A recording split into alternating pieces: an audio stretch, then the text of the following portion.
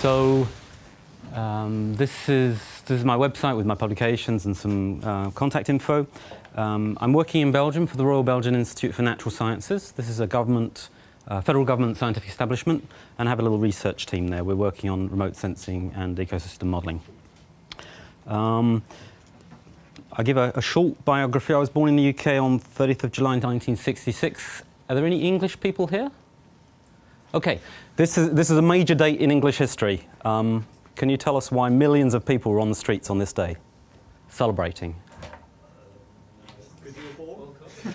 Sorry? It was the last time England won a major football competition.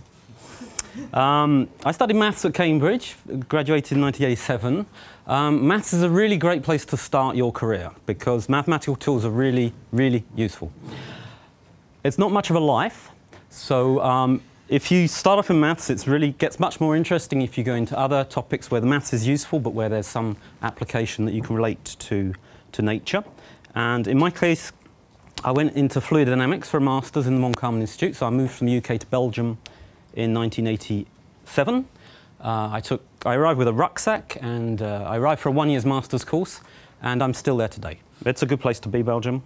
I like Belgium. I did my PhD in oceanography at the University of Liège. This was in computational hydrodynamics, so it was a continuation of the fluid dynamics I was working on. Is there anyone here doing hydrodynamics? No, okay. I hope no one's listening on the internet. Because I went out of hydrodynamics in 1996 into satellite oceanography. CWIFS was just about to go up, and there was some funding in Belgium for satellite work.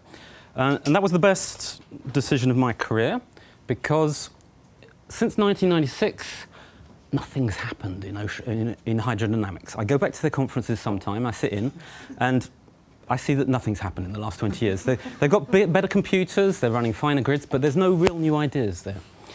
They get very angry with me when I say this, but really, it's still the same stuff. Whereas in satellite oceanography, absolutely everything has changed. In fact, every 4 or 5 years, everything changes again. And I think that's going to continue. So I think I'd be interested to see what you would say about yourselves in 20 years' time. But I think you'll find that every 4 or 5 years, things are completely changing in satellite oceanography. So it's a really good place to be.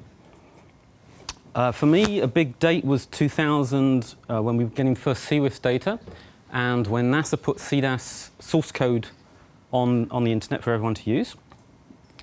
I'm eternally grateful for NASA for doing that, because I learned how to do atmospheric correction by reading the CDAS source code and reading Gordon's papers and Mengwell Wang's papers that explained what was happening there. We got out an atmospheric correction for CWIFS that was actually working in turbid waters. That was really, really popular for a few years. People used the code, people cited the publication. People are still citing that publication now. Actually, it's quite negative now. People are just citing it to show how much better their own atmospheric correction is. But that's part of the game too, and it's still nice that people are looking at it. In 2002, I set up a small team in remote sensing and ecosystem modelling, 4 people. And in 2002, Meris and Modis came online, and this was even better than CWIFS because we had all the extra bands to play with, particularly in Meris the Redditch bands, and Modis more bands. 2006, I did a paper using the Trios Ramses field radiometer. This is a hyperspectral radiometer. Really, really good instrument. We bought it in 2001. We're still using it. And we could use that to look at, for example, the near-infrared reflectance in turbid waters. But then things kept on changing. 2008 to 2010, we started getting into the geostationary ocean color. We looked at Siviri. I'll show you some results from that. And then GOSI went up. The Koreans launched that, and it was really exciting. 2012, Landsat 8 came along. We had free data from USGS, thank you very much. And it was high-quality data as well. It was much less noisy than the previous Landsat, and that was hugely exciting when we first saw that data. But it didn't stop. In 2015, we started looking at Pléiades data, very high resolution. You'll see some of that tomorrow. Sentinel-2 came online, and even better than Landsat 8 in a few respects. And Sentinel-3's been launched as well. So In terms of my career, looking back over it, I've coloured a few things in red that made a major change for me. Can anyone see the link between those words, perhaps? Yes? You're nodding. It's ocean colour satellites, yeah. We're lucky to be in a field where the hardware is developing so fast that every few years there's some really new ways that we can look at the ocean, and these new ways of looking at the ocean mean that there's jobs for researchers to develop all the new algorithms that we'll be needing. I think this will continue. Okay, I'm supposed to show that I'm a real person as well, so I do like cooking, I like watching films, and I like playing football. And I live in Belgium. Does everyone know where Belgium is? Who knows where Belgium is? Oh, good, good, good. Actually, 10% of the people in the room live in Belgium. It's quite a small country, but we're all over the place. It's here. So Villefranche is here, Belgium's here. This is where I grew up. This is where I now live. Okay, that was the no, this is still the pre-introduction. Okay, why should you be following this course?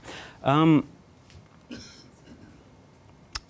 single person with a PC and a good internet connection can do a huge job of processing and providing data for any region in the world. Monthly maps, time series, suspended matter, chlorophyll. All this can be done by a single person. So whereas for many scientific disciplines you need to have a team, you need to have a lot of equipment, in this field, even on your own, you can make a difference. As long as you've got a PC, a fast internet connection, and knowledge of marine optics and remote sensing, which you will have by the end of these 2 weeks. So I don't know where you all are. I'm going to ask you in a minute where you all are. But it doesn't matter where you are. On your own, you can really make a difference. And you can provide data to colleagues where there's no in-situ data at all. And you can do this going back to 2002 or even back to 1997 with CWIFs. So if you're sufficiently experienced, in a couple of days you can put together a 20-year time series of these products, and you can share that with fisheries scientists or marine biologists or other colleagues. On your own, you can make a difference. So this is a CWIFs chlorophyll composite for the first year of the mission, version 1 processing, where if you forget the land colours, I don't know what the land colours are, it's probably vegetation index, but for the water areas, the red means high chlorophyll A, or perhaps not. And there's a few question marks we have over the chlorophyll in the North Sea, in the Baltic, in the La Plata estuary, the Amazon plume, the Arabian Sea, and the Yellow Sea and the Yangtze Yang plume, where this is probably completely wrong. Do you see what these areas might have in common? Coastal area. Sorry? Coastal area. Yeah, it's coastal areas. More than that, it's turbid water areas in general. The Baltic is a bit of an exception. That's a high CDOM area. But if you look at, for example, the La Plata plume, the Amazon plume, the Yangtze plume, and the Yellow Sea plume, these are turbid waters where the standard chlorophyll product is completely wrong because of things that we're going to explain in these lectures. So there's two basic problems in turbid waters. One is the atmospheric correction, which Cedric dealt with. And the second problem is the chlorophyll retrieval in regions where there's high non-algae particle absorption. That's something that you'll be looking at in a little Excel-based computer exercise that you'll be doing in about 45 minutes' time. But I'll give a few lectures first. So I've been asked to talk on ocean colour, remote sensing in turbid waters. This is the introductory lecture where I'm going to talk mainly about chlorophyll retrieval and total suspended matter retrieval, TSM. I've stolen results from many researchers, but most of them are ones that have passed through my team at some stage, or my projects. I must say I do have a problem with the title of the talk, because it's certainly true that the oceanographers have driven progress in algorithm work in aquatic optics, but I think it's much broader than oceanography now. And ocean colour radiometry, it's very, very important still. It's important for for the open oceans and the global carbon cycle, but there's lots and lots of applications now in coastal and inland waters. So if it's at all possible to rename the IOCCG at some stage, I think it would be nice to take account of all these new applications that are arriving in the coastal waters and the inland waters. I'll show you some of those during the lectures. I'll give an overview of the lectures so you know when you can relax a little bit. Well, the scope, it's issues specific to turbid waters. So it's especially chlorophyll and total suspended matter retrieval in turbid waters. The atmospheric correction you've seen this morning in theory from Cedric. I'll also talk about some new parameters and applications in the turbid waters. I assume that you have a basic knowledge of absorption, scattering and reflectance. Is this true? Yes. People are nodding. So the guys last week, they did a good job. Thank you. And I hope you have some basic knowledge of ocean color algorithms as well. I think that Zongping and Colin talked about this a bit last week, so it's nice for me to come in later when you have this background information. In terms of the organisation, this is lecture 1. There'll be a lecture 2. Well, lecture 2 is really an introduction to the Excel-based exercise that you're going to be doing at 3 o'clock for half an hour on your computers. And then there's a coffee break, and then at 4 o'clock I hand over to Quentin, who'll give an introduction to Acolyte and the atmospheric correction it uses, and we'll get you started on processing the Landsat 8 and Sentinel-2 imagery that you downloaded last night. Who has downloaded their imagery? Good, good. I really hope so, because if you haven't, it can take 10 to 20 to 30 minutes to download it. If you all start doing it now, you'll probably bring down the LOV network. So I really hope that you've done that. If you haven't done it, please download it during the coffee break, because it'll be useful when you start processing the imagery to have the imagery already on your disk. And then tomorrow we have another session where Quentin will give a short lecture, I think, on high-resolution imagery and applications, and then you will present the results of the imagery that you've processed this afternoon. So we'll have it'll need to be quite fast, but maybe you'll get 1 or 2 minutes each to present the image that you've processed and tell us what you see there, and whether you've noticed any processing problems or any new things that you didn't know were happening in your region. So yeah, you're going to be working quite hard. Yeah. And then we'll wrap up at about 10 o'clock with a lecture on summary and future perspectives for turbid water remote sensing. Okay. This is lecture 1. What are turbid waters? Well, if you look in Wikipedia, they say that turbidity is the cloudiness or haziness of a fluid caused by individual particles. So you can have particles in a gas, like aerosols in air or smoke in air, and you can have particles in water, the algae particles and non-algae particles that we're most interested in. There's a rather more scientific definition provided by the International Standards Organization, where they provide a measurement to define turbidity.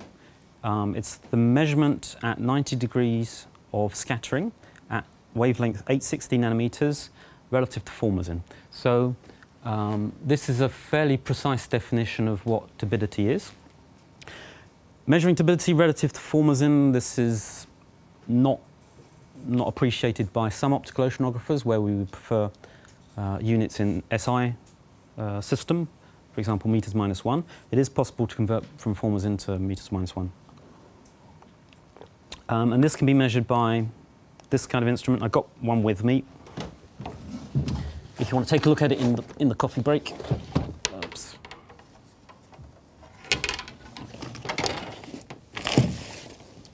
So it's I don't think we have time to all use it, but it's a simple instrument where you put a water sample in here, you close it, you press the button, it tells you the turbidity. And I've got the calibration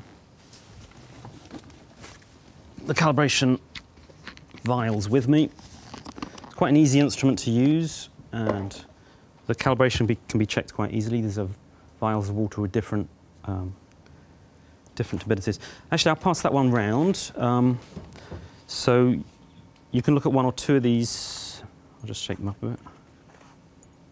There's protocol for shaking them up, which don't have time to do. So I'll pass that around, and maybe you take it out. Just touch the top, please. Don't touch the glass, because that will need to be cleaned afterwards. Just take it out, look at it. This is turbidity. Put it back in. So this is turbidity.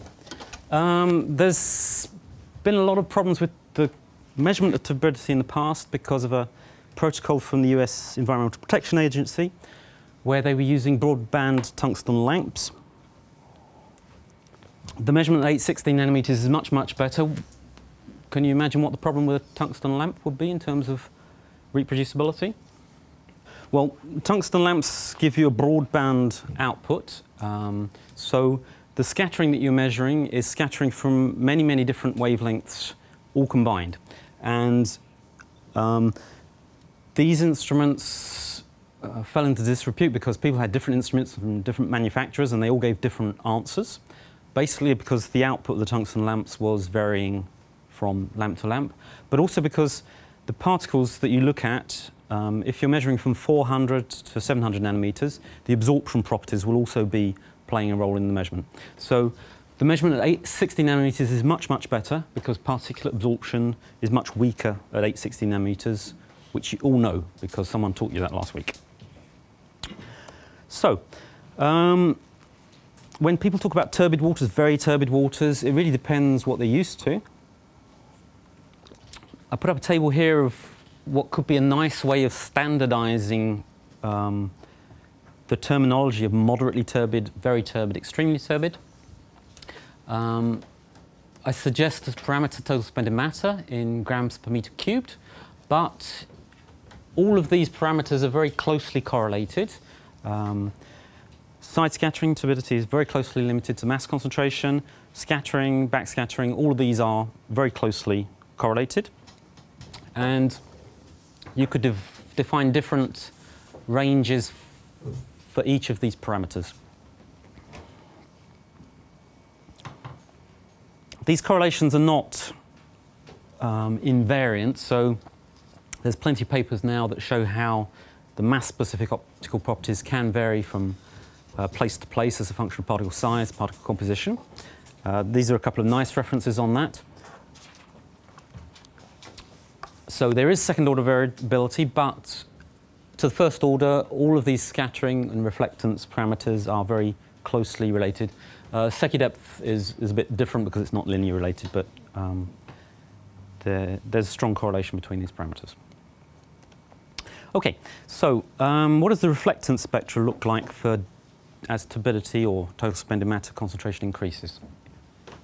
This is a modelled remote sensing reflectance spectrum, so water-leaving radiance over downwelling irradiance for concentration of 1 milligram per meter cubed. No, that's wrong. 1 gram per meter cubed. And this spectral range is sensitive to TSM concentration and can be used to estimate it.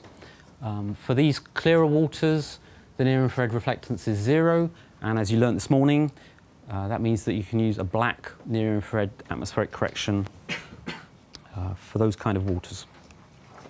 If you then increase the concentration to 10, it increases the reflectance from 450 to up to 900, and all of this range becomes usable for TSM estimation. Because you now have a non-zero reflectance in the near-infrared, you need to have a slightly more sophisticated atmospheric correction, something like a bright pixel correction. There's plenty of possibilities there. Or you can use a black SWIR atmospheric correction as introduced by Mengwa in 2007, because the SWIR water reflectance is almost negligible at those concentrations. If you then increase a bit further, the model I'm using here is not so reliable at very high reflectances, so I've masked that out a bit. But you see an increase in reflectance, particularly in the red of the near-infrared, and here in part of the SWIR. So at these kind of concentrations, it's good to use this range for spent matter concentration estimation. And you need to start thinking about a bright SWIR atmospheric correction or moving even further into the longer wavelengths to do a black pixel atmospheric correction. And then if you go up to 1,000, the model I was using becomes quite unreliable over most of the spectrum. But what you do get is an increase in the suspended matter at 1,050 nanometers. And there's a nice paper by Liz Bett's colleague, Els Knaps, where we measured non-zero water reflectance at 1,020 in a very turbid estuary. So 30 years ago, people were saying that the near-infrared was black. Then people were saying that it's not black, it's bright, but the SWIR is black. And now people are saying that even at 1,050 nanometers, you need to start thinking about some water reflectance. OK, where do you find turbid waters? The clearer waters are typical of non-bloom oceanic waters. Moderately turbid between 1 and 10. This is perhaps a high biomass oceanic bloom, or a reasonably clear but shallow lake, or tidal seas, 20 to 50 meters. Often you get turbid suspended matter concentration between 1 and 10. For very turbid waters, it's shallower tidal seas where you get more resuspension, that you get the higher concentrations. Some lakes, certainly many river plumes and estuaries. And then for the extremely turbid, from 100 up to more than 1,000, this is the world's major river plumes and estuaries like the Amazon, the La Plata, the Yangtze, the Yellow River, and there's many inland rivers which have these extremely turbid waters. To give you an idea, a suspended matter of 1,000, this gives you an underwater visibility of less than a centimetre. So it's quite difficult to see underwater in such cases. Motivation for turbid waters. This is a map of Belgian waters. So the Belgian coast, it's about 75 kilometres long. It's very busy. There's a lot of human activity there. This was a resource use map made by my colleagues, where they've plotted various things which you can't read, but I'll read out a few of them. There's installation of offshore wind farms. So there's wind farms in all of this area in Belgian waters. This is an anchorage point. There's an area where sand and gravel extraction is allowed for reselling of sand and gravel to the construction industry. There's a marine protected area here, close to the coast. There's lots and lots of things happening which need to be managed by the government to say who can do what, where, and under what restrictions. And our job as scientists is to provide best available knowledge to them to make good decisions. So in terms of the human pressures and the interests, in general, they're most intense in the coastal and estuarine and inland waters, many of which are turbid. For example, in Europe, there's the Water Framework Directive, which obliges countries to monitor the quality of their waters and to improve it. You can have very high biomass harmful algae blooms, which affect fisheries and aquaculture.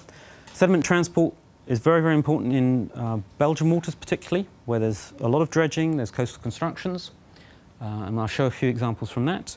You have riverine sediment plumes, you have fish larvae, nursery and spawning grounds, coastal fisheries and aquaculture and tourism. So there's lots and lots of things happening in the coastal waters, which is why there's an interest in exploiting the satellite data there.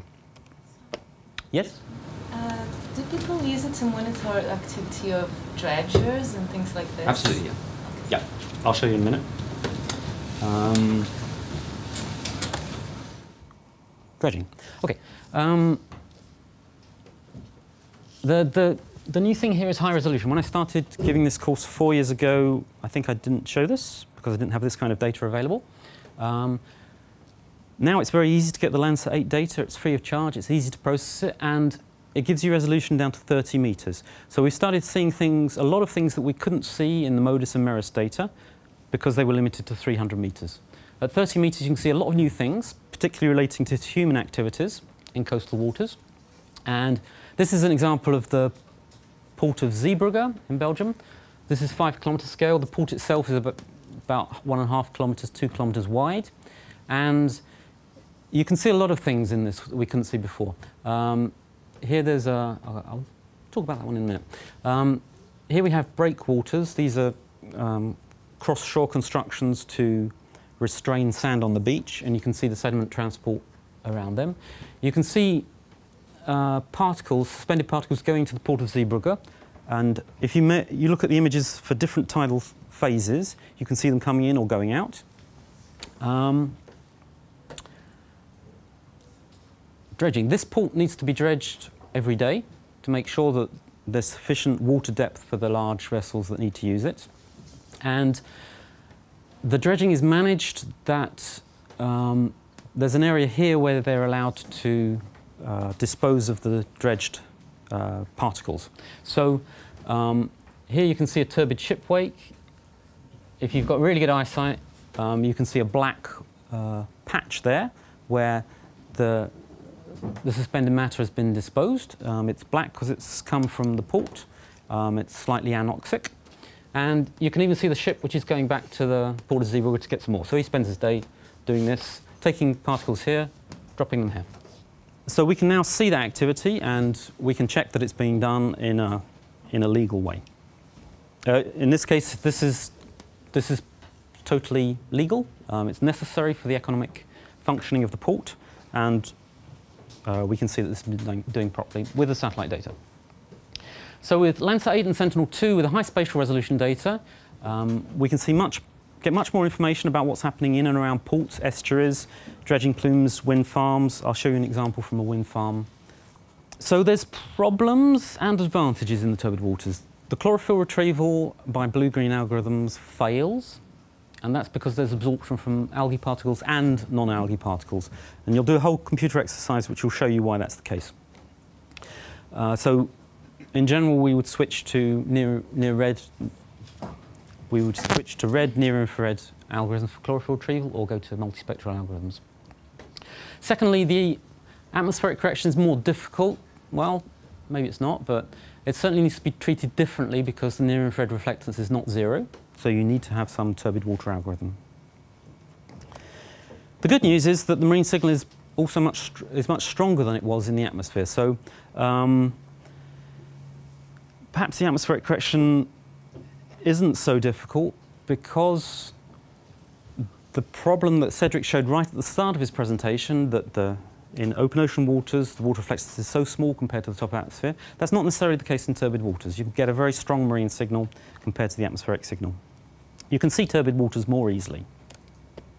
This is an example from early Sentinel-3 Ulchi data. This is Belgium. I hope you're starting to recognise Belgium and the port of Zeebrugge here, Scale Estuary. This is about 80 kilometres, 100 kilometres maybe. There's some clouds here, there's some land here. You can already see at this top of atmosphere RGB that there's blue waters here and greener waters here. This is not necessarily algal particles. In fact, we know that it's mainly mineral particles, but it's very easy to see. You fly over it in an aircraft, you can see that there's turbid waters here. What I've done is I've taken 3 locations in this image and I've plotted the top of atmosphere reflectance. And in the bluer waters, you get this quite smooth, decreasing signal from 400 to 900. I guess you all recognise that now as being mainly the Rayleigh scattering in the atmosphere, which is very much stronger in the blue than in the near-infrared. So you've got this Rayleigh scattering in the atmosphere. You've also got an aerosol scattering on top of that, which is fairly white. So this is more or less the aerosol reflectance. You add on top of that the Rayleigh scattering. The water reflectance you can't see very clearly until you process it much, much further. That's from the blue point. If you look at the green point, it's pretty much the same atmosphere that we're looking at, so we can assume that the atmosphere signal is similar in all 3 cases. But what we have is quite a different, much higher reflectance in the green. Why is it higher in the green? You have to answer the question, otherwise we can't go on. Well, from this plot you can't tell. It could be chlorophyll or it could be mineral particles. We happen to know it's mineral particles, but if you don't know the region, chlorophyll particles is a good guess. It's particles anyway. It's suspended particles in the water that are scattering light well, throughout the spectrum, but the spectral peak would be green. And if you think of the difference between this spectrum and this spectrum, that's more or less the green reflectance here. Okay, there is a small green reflectance here from the water as well, but it's giving you a good idea of what the reflectance is here. And then if you go closer to the coast, where the water looks a bit browner, you get this much higher reflectance again. And you can see that if you can compare this one with this one, we're in a situation where we have maybe 75% of the signal is coming from the water, even at 705 nanometers. So it's quite different from the situation where we had in clear waters. In these turbid waters, the strongest signal at the top of atmosphere can be from the water, even in the near infrared. Okay, this is one advantage of the turbid waters. It's something we could do in turbid waters that wasn't possible in clear waters. It's an activity we had a few years ago to use a meteorological sensor called Severi. It's a very noisy sensor, very poor spectral resolution. No one thought it would work. But because we have this very strong signal from the turbid waters, even with this very crude sensor, it was possible to pick up information from the water. So what I'm going to show is an animation. This is Belgium. Here, there's going to be a time series of turbidity at this point. And here, there's going to be a time series of turbidity at this point in the North Sea, where colleagues from the UK have these optical backscatter sensors in the water. And on the left, it's Severi for a day. On the right, it's MODIS. So at the beginning, we have just in situ data. Then we get the Severi data coming in. This is a map of turbidity every 15 minutes. Here's the timescale.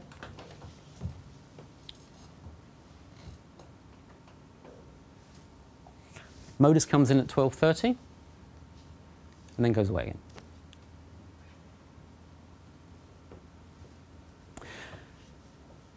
What you see here is not a surprise to the sediment transport people. They knew this was happening. But for ocean color people, it can be a bit disturbing because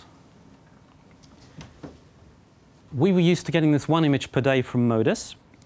But as you can see, there's all this tidal variability associated with resuspension of sediments and horizontal advection, particularly resuspension in this case.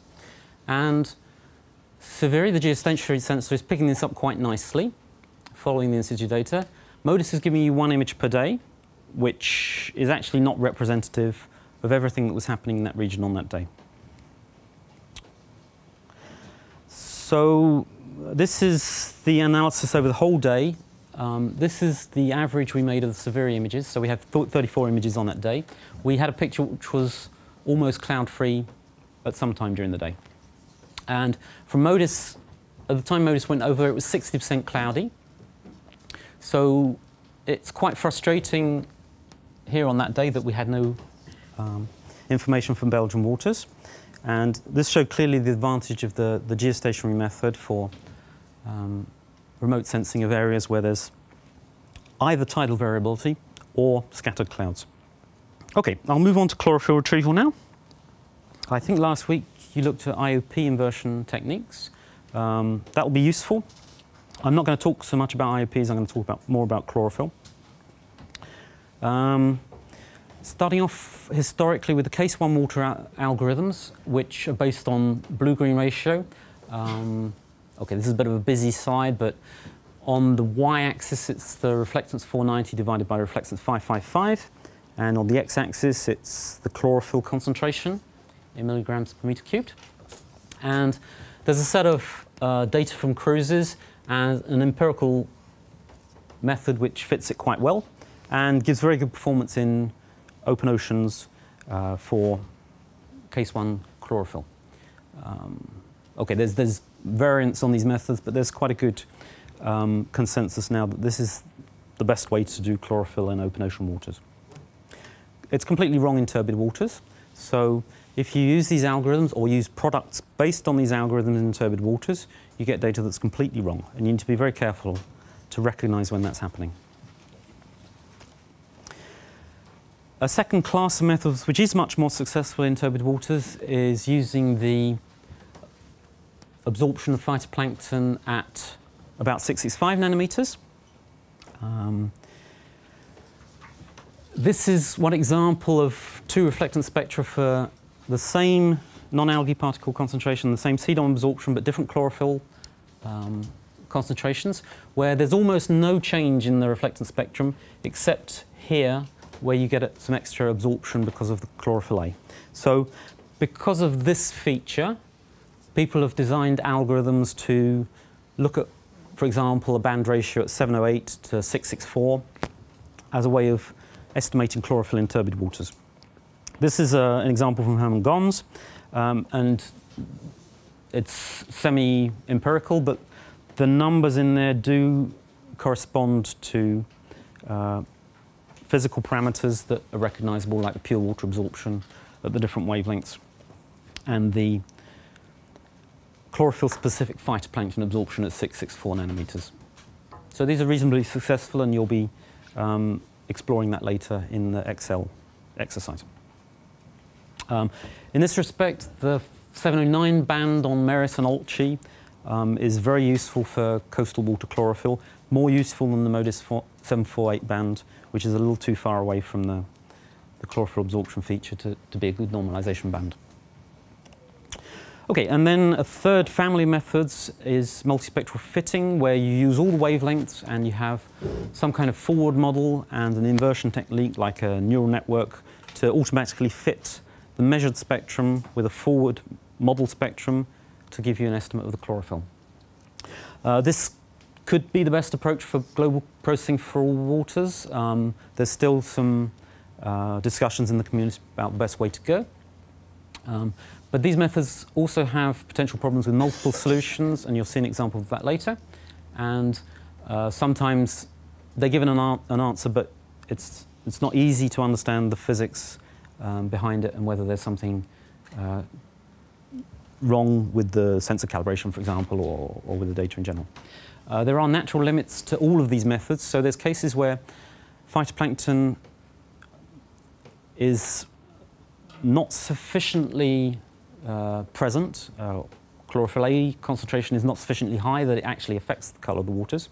So in high non-algae particle waters or high CDOM waters, there is a detection limit for chlorophyll, below which you can't tell the difference. Okay, some typical problems in turbid waters. This is an example from Meris third reprocessing. This is fixed now, but this is something that was happening for a year or two that we got the data from Meris. And in the top, it's a time series in Belgian waters of chlorophyll, and total suspended matter just below it. It's a time series over 10 years from Meris. And what we saw in the data, which we hadn't found in the matchups, is that we were getting these huge chlorophyll blooms in winter, so chlorophyll of 30 to 50 in December, which just doesn't happen in Belgium. We get spring blooms of that magnitude, but not winter blooms. It was clearly correlated to the high TSM that does exist in winter because of stronger winds and resuspension. So it became pretty clear that this was a case where the turbidity in the water was creating a problem with the chlorophyll retrieval algorithm that had got through the first quality control checks. So that's now been fixed. This was the previous reprocessing where you get something that's much more realistic for our region, where you get these spring blooms but no winter blooms. So this is not unusual, and this still happens in many standard products from many satellite missions. Okay, if we go beyond chlorophyll, there's an interest in things like phytoplankton functional types. When we started giving the chlorophyll maps to marine biologists and water quality managers 10 years ago, they thought that's really, really great. But then they started asking, well, we want to know whether it's phytocystids or diatoms. We want to know the size class of the phytoplankton. They asked lots of difficult questions. They wanted to know whether the algae was harmful or harmless, because that was important for aquaculture and fisheries. And with just chlorophyll on its own, you can't make that kind of judgment. So there's a strong interest in going beyond just chlorophyll in turbid waters, chlorophyll is already quite difficult, and species identification is not possible in general, but in this, there are specific cases where it can become possible, particularly when it's high biomass or has distinctive IOPs. And I'll show a couple of examples, 2 examples of Belgian waters where detection of Dr. leucoscintillands is possible. This is heterotrophic dinoflagellate. It's not phytoplankton, but it's plankton. And Physistis globosa. But you can also have algorithms for detecting coccolithophores, Carinea, and there's a whole IOCCG report on phytoplankton functional types. However, in this report, it's a 156-page report, but there's only about half a page on case 2 waters because it was considered to be really rather difficult to go further than chlorophyll at the time. So there's plenty to do still, and maybe some of you guys are going to take it further in the next 5 to 10 years. This is an example of detection of Physistis globosa in turbid waters. So this is opposed to a paper by Rosa Asteraker, where she measured the absorption coefficient of Physistis and diatoms. Physistis is the dark one, diatoms is the lighter line. This was measured in laboratory cultures, but also on in situ samples. Under the microscope, they look very, very different, but the absorption spectrum is really rather similar. And the only big difference we could find is here at 467 nanometers, which is related to chlorophyll C3. And if we zoom in on that area, we can see that the diatom absorption spectrum is quite smooth, but the Physistis absorption spectrum has this little peak at 467 because of the extra pigment. So we developed an absorption-based algorithm to pick up chlorophyll C3 and converted that into a reflectance-based algorithm. Okay, and in the paper, you can see reflectance spectra which have this a little minimum associated with this maximum in absorption. But it's a small effect, and it's very difficult to pick it up in the turbid waters because of all the non-algae particles that are absorbing as well. Hey Kevin, does this Phaeocystis form colonies? Yep. So is this individual or is it the colony? Oh, good question, yeah. It depends what instrument you're using to measure it. Yep, so Physistis, this is a microscopic photo, 50 micrometer scale, and each of these little dots is a cell, and they're all stuck together with a mucus that makes them much, much bigger. It makes them into a colony, which is thought to be a protection against predators because it tastes really bad and it's really quite large. This is a typical diatom chain at a different magnification. I don't have the magnification on that. So it does make a difference how you measure the absorption on this, because if you pump it, then you're likely to break up the colony into individual cells. Whereas if you measure it in situ without a pump, then you can preserve the colony structure. In practice, for the absorption spectrum, it doesn't make much difference because the mucus doesn't seem to be absorbing very much. We also looked at scattering. For scattering, it can make a difference whether they're stuck together in a colony or whether they're free cells. Yeah. Is there gas vacuoles? I think not. They are tricky to measure in for a number of reasons. If you filter the water sample, then it becomes quite difficult to measure because the mucus is so sticky that you can get stuff in the filter. You can get water in the filter which you can't dry out. You can get, I guess you could get air bubbles as well stuck in there. It makes more difference for scattering than for absorption. Yeah. Okay. And then the other example is leucoscintillands. This is here it's brown. First time I saw it from a ship, it was red, and I checked with the ship cook that he wasn't sending out tomato soup or something when we were trying to make air measurements, because it really looked like tomato soup. It's Heterotrophic dinoflagellate, it bioluminesces at night. It's really, really pretty. And you get it in very, very strong concentrations in Belgian waters in about June. When it's hot and when it's calm, it rises to the surface. It's nice optically because it's a very strong signal. So we had various measurements where these spectra are various measurements in water without noctiluca, turbid water, clearer water, Phaeocystis blooms, whatever. And all the measurements we made in the noctiluca blooms had this very high red and near-infrared reflectance and a sharp increase from here. So even in turbid waters, it is possible to detect some plankton species, but in general, it's much more challenging than in the open ocean. Okay, I think we'll move on to suspended matter. There's different words for this. I'm going to use the words total suspended matter.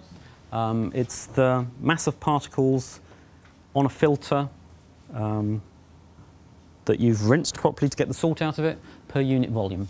Other words that are used for this are suspended particulate matter concentration or total suspended solids, and you see different acronyms used in different places, but it's often the same base parameter that we're talking about. There are other parameters where this is split up into organic and inorganic fractions or algae and non-algae fractions, but I'm going to be talking about total suspended matter, which is all of the particles together, their mass. So it's generally easier than chlorophyll in turbid waters because the signal is so strong, and you can see it from top of atmosphere. This is a Meris image. This is the Belgium here. This is the UK, Netherlands, France. And this is a pretty difficult image for processing because you can see all this white stuff. This is cirrus clouds, thin haze. There's some contrails, which are focusing on the airports. You'd expect this to be really, really difficult to exploit, but even in these difficult conditions, you can see the green waters behind the haze and the clouds because the turbid water has such a strong signal. So it's not always difficult. Okay, some equations on this one from a paper for retrieval of TSM, where we used a simplified Gordon-Morel reflectance model. So the reflectance is here, backscatter, BB, absorption. This is it's not a constant, but it groups together many effects that don't vary too much.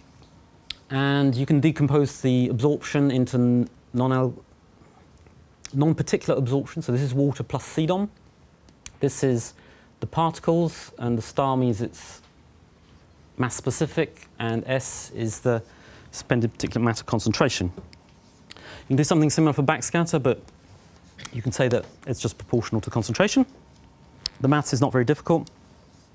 You get a suspended matter algorithm, which is a function of reflectance, which is itself a function of wavelength. Then there's two calibration parameters. I'll show you what that actually looks like. So the remote sensing reflectance at any single wavelength is almost linearly related to the total suspended matter concentration. Here we've got suspended matter concentration on the x-axis, remote sensing reflectance on the y-axis. The different colours are the different wavelengths. And if you take, for example, 865 nanometers, this is almost a straight line. That's because the denominator here goes to 1. This is small compared to that. And you get basically that suspended matter is proportional to reflectance. This is quite easy to understand. If you've got, if you put more and more particles in, then they're going to backscatter more and more light, and you're going to increase the reflectance. What makes it really easy is that it's almost a linear relationship. When you get to higher reflectances, that does tail off. There's some kind of asymptote because there's a physical limit. You can't get infinite reflectance, so you can't get more light coming back up than you put in going down. So there's going to be some limit somewhere of a maximum reflectance, and according to this model, it's quite a simple asymptote as reflectance approaches the calibration parameter C. What's nice is that you have a different, you have the same model that applies at each wavelength, but each wavelength has a different sensitivity to different concentrations.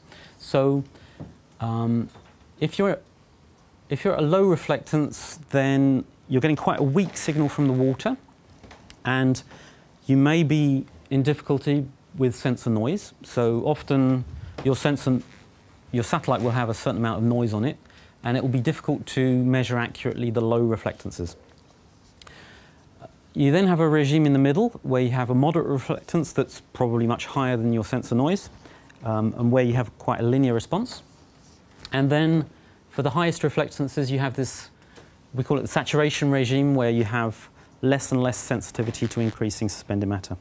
So one of the popular ideas now is that you can estimate suspended matter using a single wavelength, but you change the wavelength as your concentration increases. So if you're trying to measure at 150 milligrams per litre, then you should be using 865 nanometers, because 620 nanometers is not very sensitive. Whereas if you're measuring 10 milligrams per litre, then you don't want to measure at 865 because you're going to have a very noisy signal. It would be much better measuring at, say, 665 or 620. So that was single band algorithms for TSM.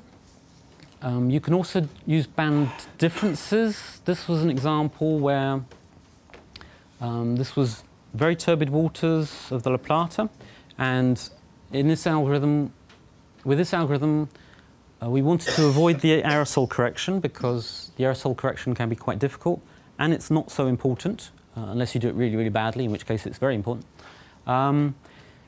If you take the difference of reflectance 858, 1240, this is MODIS bands, then this is the reflectance difference of those two bands. This is how that relates to turbidity, and as long as you're up to 1,000 turbidity, about 1,000 grams per meter cubed, then you have quite a nice relationship between the two.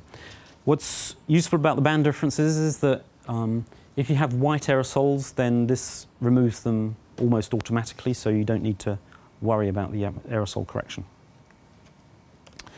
And that was applied here. This is the Plata estuary, 300 kilometers. This is Argentina, this is Uruguay. These are very turbid waters. I guess Juancho presented these at some time, or? Okay. He's got some photos. This is the turbidity map we made out of it, where turbidity goes up to about 500 in this region where the estuarine waters meets the offshore waters. And this was done with a band difference algorithm. Yep? Why the turbidity is higher in that place? Yeah, good question. Are you going to answer that, or shall I answer that? Probably, yeah. So this is the estuarine water. This is much saltier offshore water. I think the salinity here is about 1. Salinity here is about 34, and where they meet, then everything falls, I think. Does that make sense? It's a process where the water gets more salty and things are coalescing and precipitating. Yeah. So it's flocculation. Particles get bigger, they fall down. And there's also low bathymetry and a lot of wave interaction with the water. But it could be that the shallow water there, the bathymetry is a result of the flocculation rather than causing the. I don't know. It could be both, but yeah. It's more probably. But the color you're observing, is that because it's optically shallow, or? It's because it's very turbid. So even though it's milky brown. The colour of the water, I should have a picture of that somewhere. It's not milky brown, I would say it's brown. I don't know if you get the colours properly on this, but it is pretty brown. It's brown. And then a third class of algorithms by David Doxrin started these, looking at band ratios. For example, band ratio of 865 reflectance over 555 reflectance as a function of suspended matter. Again, a strong relationship, monotonic function of SPM, and this can be used quite effectively as well. Multispectral fitting. As for chlorophyll, the multispectral fitting can be quite successful, and you're going to do that yourselves. this is the base parameter, suspended matter concentration, but again, the sedimentologists and the biologists wanted more information than that. Sediment transport people are very interested in particle size distribution because it affects the settling rate. They're interested in organic fraction or carbon content for different reasons. So these are the things that people are trying to develop algorithms for at the moment. There's plenty of research to do to go beyond suspended matter concentration. And for example, there's some promising ideas to look at the backscatter spectral slope, which is a function of particle size distribution, absorption backscatter ratios. If you have a multi-look sensor, you can start thinking about probing the water at different angles, and perhaps you'll get some information on the angular variation of scattering of the particles in the water, or perhaps you'll just get information on the BRDF of the atmosphere. And then polarization might be a way of getting more information. So it's quite easy to get the concentration, but it's going to be a challenge to get more than just concentration, and there's many ideas that are being considered, particularly more spectral information to try and find out more about these particles. Underwater visibility. So in addition to chlorophyll suspended matter concentration, underwater visibility is of interest for a number of applications, particularly diving. Can you see this guy? Yeah, you can't see his neck or his shoulders because he's working in waters with visibility of less than a centimetre. And the news report said that specialist divers were battling strong tides and zero visibility to construct, to cover an underwater pipeline. And we receive requests occasionally for visibility predictions for diving operations. They say, well, if we go out diving tomorrow, what time of day is best to go? When is it maximum visibility, minimum turbidity? Or is it not even worth going because we're not going to see anything? So there's a few applications coming in there. And it's not just humans, it's the animals as well. It's important for the underwater, the habitat for some animals. Going back to that case of La Plata, the fisheries scientists were interested because if you're a fish larvae which has predators which hunt visually, then this is a great place to be because there's visibility of less than 1 centimetre. So it's like living inside a cloud. No one can see you. They're not going to eat you. On the other hand, if you're a visual predator yourself, then this is a really bad place to see because you can't see anything. So you're going to go to a different part of the estuary or to offshore waters to find food. Okay, visual predation is not the only mechanism for finding food. There's also smell and other processes, but the underwater-like climate is important for many marine animals in terms of finding food or not being eaten. And there's a paper by some fish biologists who looked at the rhodopsin gene in sand gobies. This affects the spectral response function of the fish eye, and they suggested that fish in different regions were genetically adapting to have a better spectral response function to pick up, so they had better visibility for the light where they lived. So it's important. Okay. Historically, the focus of ocean colour has been oceanic chlorophyll, and the Modus Meris Ulci missions, I think they still do not have turbid water transparency type products. They just have case 1 KD490, although we are seeing users that want to have things like euphotic depth, power attenuation for what that's worth, horizontal visibility.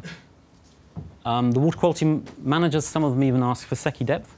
Okay, we think it's not the greatest optical parameter around, but if they're asking for it, then we'll try and give it to them, and we'll try and give them something else at the same time that we think is more relevant optically. But these are parameters that are really used and that people want to get from satellite data.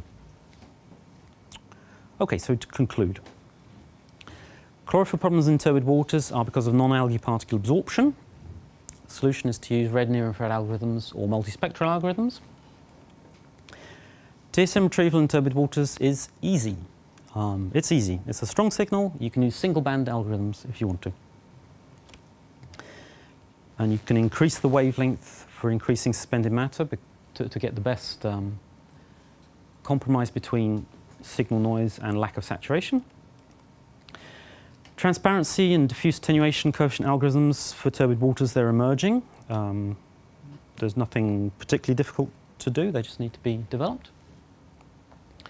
And what we're going to do next is a computer exercise on the colour of turbid water to consolidate some of the stuff that I've been talking about here and what you did last week.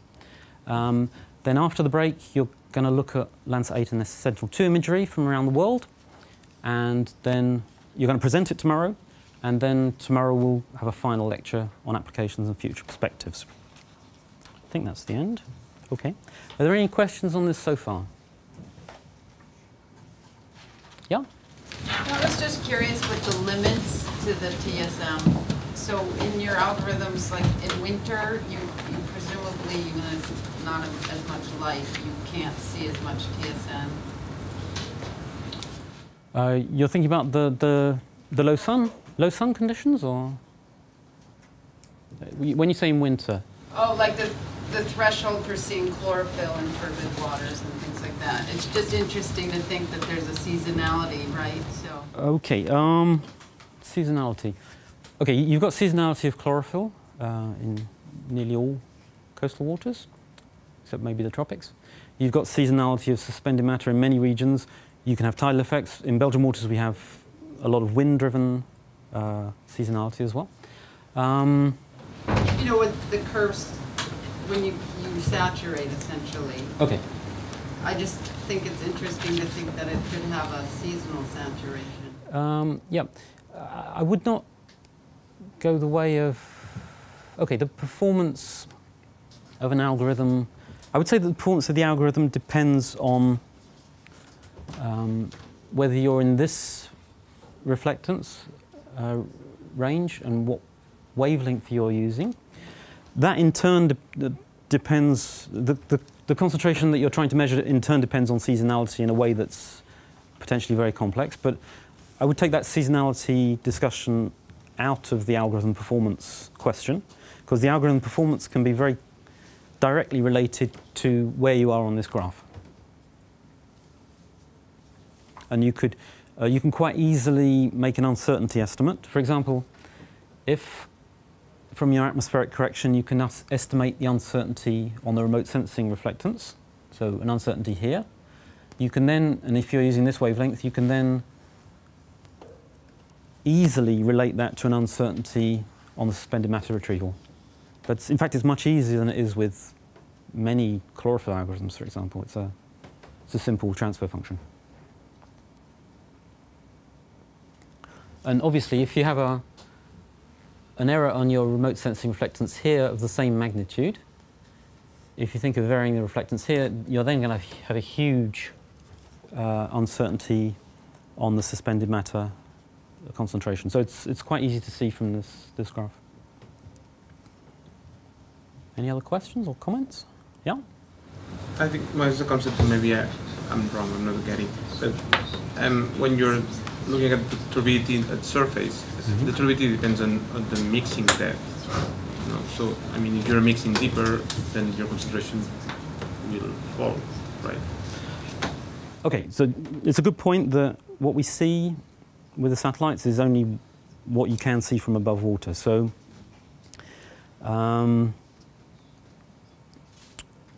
the satellite-derived signal will only be from the first few centimeters or the first few meters, and the actual depth depends on the wavelength that you're using and on the suspended matter concentration, and that's all you can see.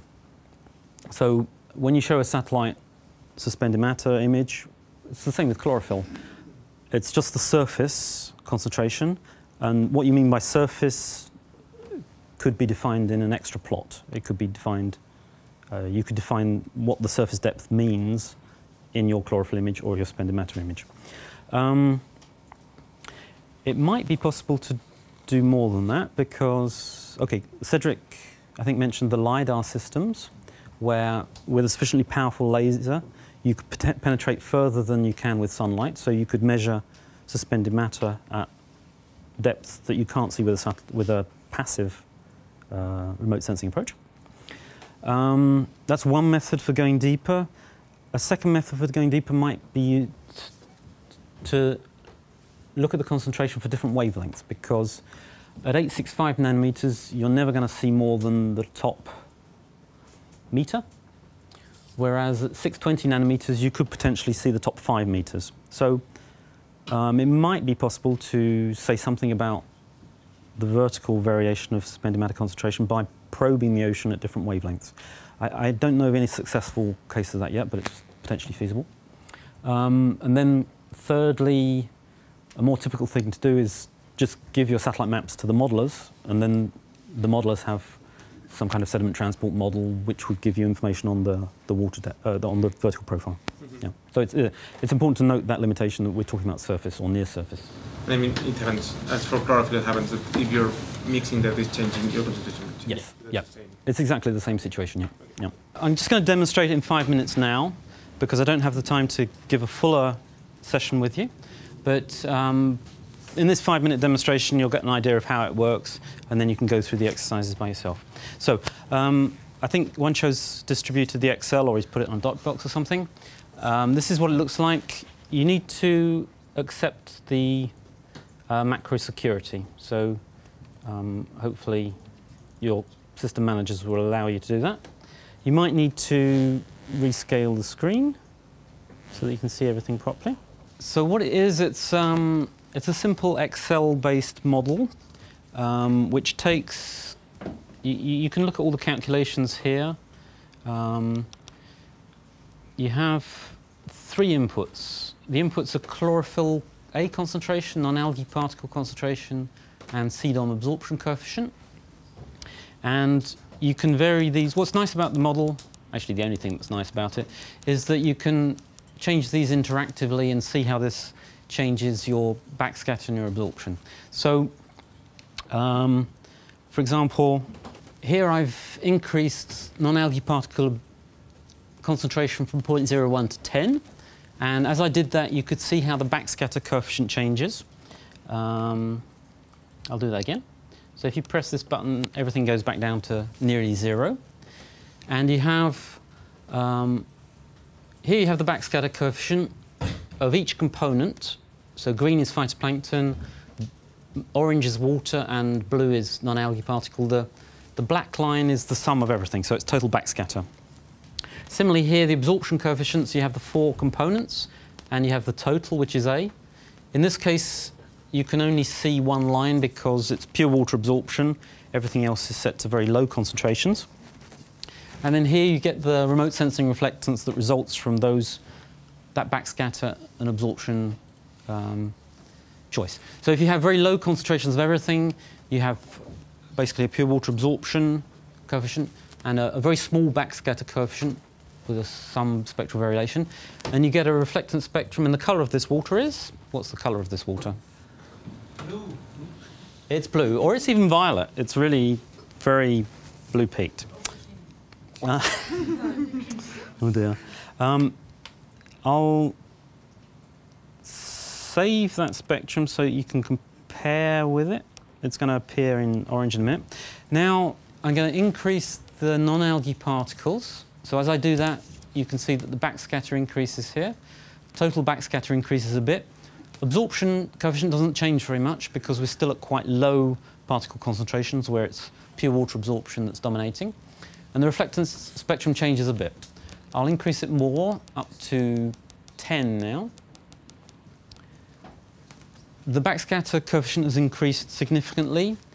The absorption, total absorption is now higher in the blue than in the green. So if I take it down and up again, you'll see, if you look here, this is decreasing non-algae particle absorption. This is increasing it again. It makes a change essentially here. And as you do that, the reflectance spectrum changes dramatically.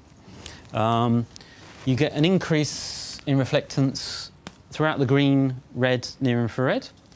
And you get a small decrease of reflectance of 400. Why would the reflectance decrease at 400? absorption, yeah. It's because you're increasing absorption. You haven't changed the backscatter. Well, you do change the backscatter as you add particles, but you change the absorption faster than you change the backscatter, so the reflectance goes down. And then in the exercises, one of the important exercises actually is to look at this kind of situation. So this is chlorophyll 1, non-algae particle of 10. I haven't put any CDOM on, but you can add CDOM. And this is the reflectance spectrum you get. Now, if you increase the chlorophyll A concentration from 1 to 10, I'll take that down again. This is 1. This is 10. And the remote sensing reflectance spectrum doesn't change very much. It did increase a bit. It decreased a bit as you went from 1 to 10. Decreased a bit here. But the impact of changing chlorophyll from 1 to 10 is not so great. And this is why it's difficult to estimate chlorophyll A in turbid waters. It's because it doesn't have that much impact on the reflectance spectrum. And that's because it didn't have much, it had a negligible effect on the backscatter. It did have a small effect on the total absorption. The situation gets much worse if you have even higher concentrations. So if we take non-algae particles up to 100, which happens in estuaries, I'll resave that. If you now increase chlorophyll from 10 to 30, you see almost no change in the reflectance spectrum in the blue-green, which is why the blue-green algorithms fail. What you do get is some red chlorophyll absorption at 665 nanometers, which is why the red near-infrared algorithms still may function for very high non-algae particle concentration with very high chlorophyll. So in the computer exercise, which I invite you to do this evening, there's all games to play where you have different spectra here, and you have to play with these inputs until you fit it properly. I'm just going to do the red one for you. So when I see the red spectrum, I see I have a high near-infrared reflectance. Immediately that says that you need to have lots of non-algae particles. So we click on this until we get a match here. Okay, so we've matched the near-infrared reflectance spectrum by increasing non-algae particles. In the blue-green-red, we don't have a perfect match. So the next thing to do would be to add CDOM. What happens to the reflectance spectrum if we add CDOM? Yeah? It goes down. Yeah. And does it go down at all wavelengths in the same way? No, it doesn't. It goes down particularly in the blue.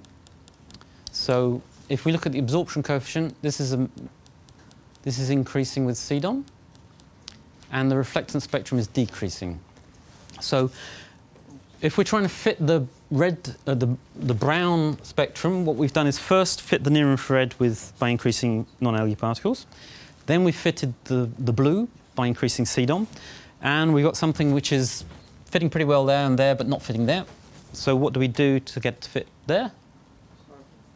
We increase chlorophyll. So we increase chlorophyll from 0.01 to 0.1, and you see no difference. You increase it to 1, and you see almost no difference. If you increase it to 12, then you can fit the brown one. And if you increase it to 19, you can fit the red one. OK, I've been through that very quickly. If you go through the exercises in the way I've written them, then you get more of an understanding of how the full spectrum depends on each of these three coefficients, each of these constituents.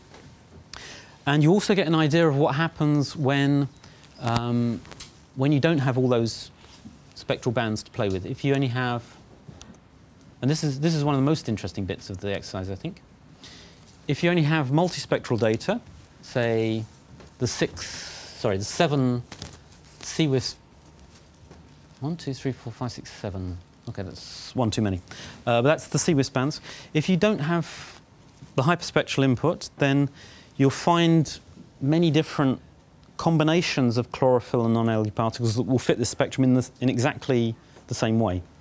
This actually happens with things like the neural network algorithms, where you can get multiple solutions which fit the data equally well. So if you do the computer exercise, you'll realize that more clearly, and you'll begin to understand some of the difficulties in inverting the spectra in turbid waters, particularly if you don't have enough spectral data, or if you have some noise or atmospheric correction errors, then that will also make it more difficult to fit. I think I'm going to stop talking there. In the lecture notes, there's brief lectures to explain how the model works.